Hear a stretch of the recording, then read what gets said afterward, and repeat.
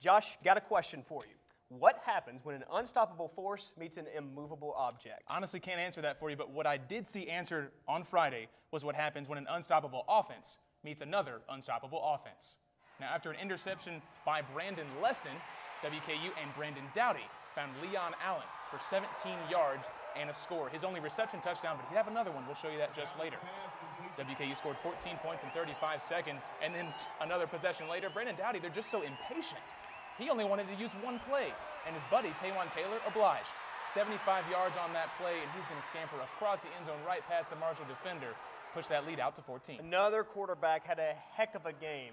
Rakeem Cato to Hylick Foster. This 14-yard score was his second touchdown of the game. He threw 7 touchdowns on this game, his third coming right here on the next drive. Opposite side of the field to Devontae Allen. 141 yards receiving and 2 scores before being ejected in the third quarter for 2 unsportsmanlike conduct penalties. Lost in the shuffle of this game, though, however, Leon Allen, 237 yards, and this score on a pitch play to the right. Allen finished third in Conference USA in rushing. Hey, the Green guys had a back of their own. This is the only score of the third quarter. Stuart Butler goes 20 of his 233 for his second touchdown of the game.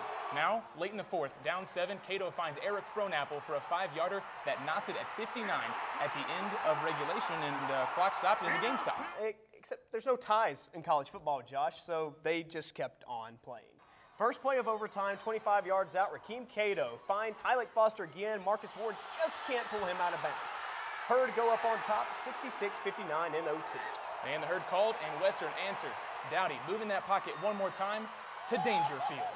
Back at the end zone, he had 2. He only needed 1 foot down. That's selfish. Now the Tops just need an extra point. Or David could just go ahead and take down Goliath. Dowdy to his right, to McNeil, Tops win. 67-66, they will earn a little bit more than a 24-hour celebration period.